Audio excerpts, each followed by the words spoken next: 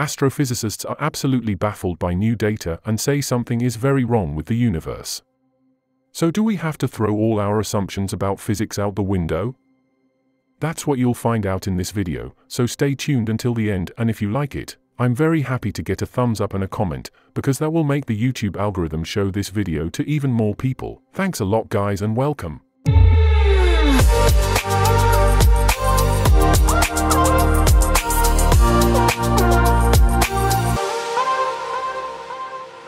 Something is wrong with the universe. You could get that impression watching the news right now, so here's my tip. Watch less news. But that's not what we're talking about today, we're talking about cosmology. New data of the Hubble telescope show our understanding of the universe does not fit together behind and in front. To understand this, here are some basic facts about what we think we know about cosmology. According to the prevailing view, the universe began about 13.8 billion years ago with the Big Bang. Everything that exists, everything that planets and stars are made of, everything that you are made of, was squeezed into one tiny little point, a so-called singularity. And then for extremely ominous reasons, this singularity suddenly began to expand. The universe gave birth to itself in the Big Bang.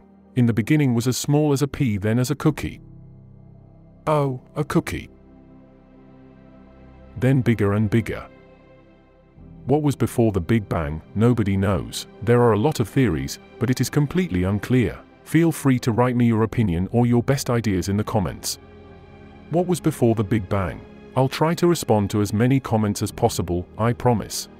Since then the universe expands until today, and one would think now that this expansion would weaken sometime. After all, the Big Bang was almost 14 billion years ago. If you blow once violent balloon, it would collapse also sometime again.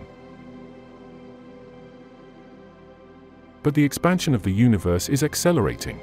The galaxies are moving away from each other at a faster and faster speed. This is relatively inexplicable, and that is why astrophysicists have developed the concept of dark energy.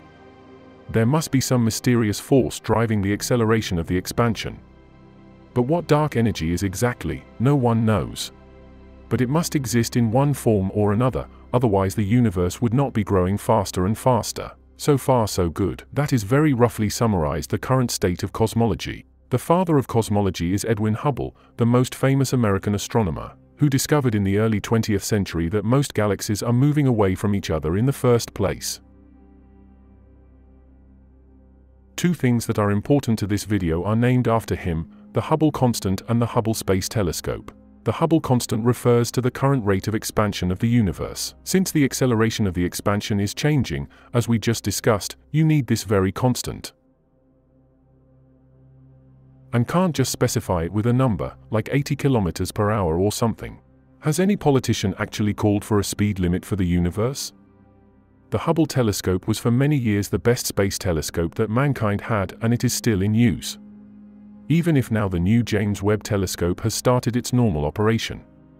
Through the Hubble telescope we have learned an incredible amount about the expansion rate of the cosmos, and the position of individual galaxies, so that the Hubble constant could be made more and more precise. But here it comes. A team of researchers has now painstakingly analyzed data from the Hubble telescope that has been collected for over 30 years. Hubble has been exploring space for that long. It was launched into space in 1990, a year before I was born. Insane.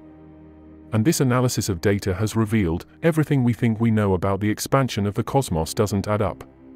Something can't be right, or we haven't found an essential detail yet, because between the expansion rate of the universe currently and the expansion rate of the early universe shortly after the Big Bang, there is a discrepancy that can't be explained by theories about dark energy or current knowledge about the Hubble constant. None of our existing cosmological theories can even begin to explain why the Hubble telescope data spat out this difference between the expansion rates of the universe at its respective stages of evolution. With such realizations, which confuse the understanding of the astrophysics fundamentally, one usually asks the following question first. That was surely a measurement error, was not it? But in this case, you can pretty much rule it out. Given the large Hubble sample, there is only a 1 in a million chance that the astronomers made a mistake due to a measurement error. Indeed, the research team evaluated over 40 supernova explosions that occurred over the entire period of the Hubble mission.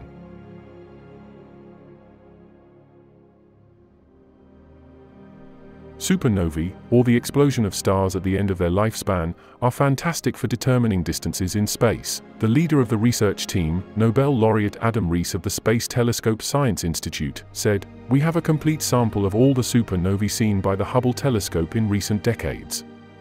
We get the most precise measurement of the expansion rate of the universe by the gold standard of telescopes." Exactly how high is the discrepancy? According to Professor Rees' results, the Hubble measurements for the expansion of the cosmos are in the close range, at about 73 kilometers per megaparsec. However, if one takes into account the observations of the deep, i.e. the early universe, the rate slows down to about 67.5 kilometers per megaparsec. Megaparsecs, by the way, are an astronomical unit of length for really large scales. Now, of course, the question is how to explain this significant discrepancy, and why even this largest evaluation of Hubble data, with respect to the expansion rate, has not brought clarity with respect to the Hubble constant. In principle, this means that there is a gigantic cosmological factor which we do not know yet. Some factor of the physics which provides for these extremely different expansion rates in the local, and in the early universe is still absolutely unknown for us. It's a bit like trying to play soccer without knowing what shape the ball is. Does that make any sense? Interestingly, Professor Rees is very relaxed about the whole thing. He states, "It is best not to look at the expansion rate by its exact value in terms of time, but by its effects. I don't care what the expansion value is exactly, but I want to use it to learn something about the universe." So in other words, I know I don't know anything, but I can build on that basis. But there is reason for hope, because the new James Webb Telescope will be able to study the cosmos with unprecedented precision. Like Hubble, it will make distance measurements using supernovae and so-called Cepheids. These are stars that have extremely periodic variations in their brightness. Using the relationship between the luminosity and the period of these stars, they can then be used perfectly for distance measurements. I think that James Webb will give us an answer to the Hubble paradox and revolutionize our understanding of the cosmos. The catch is that even James Webb will need a few years to do this, because it takes a long time to collect enough supernovae and Cepheid data, to then be able to draw meaningful results regarding the expansion of the universe. But don't worry. When it is ready in 20 years, I will let you know. Let's move further into the depths of the cosmos, because we discover always new, unbelievable things, like TON 618, the biggest black hole, right? There's something even bigger out there. And you'll see that in the next video, so be sure to check back. And if you want to support my work a bit, treat yourself to one of my t-shirts, real meteorites, or a plush planet in my space store. Every purchase supports my work a lot. Thank you. Otherwise, I'd say see you in the next video. Take care, guys.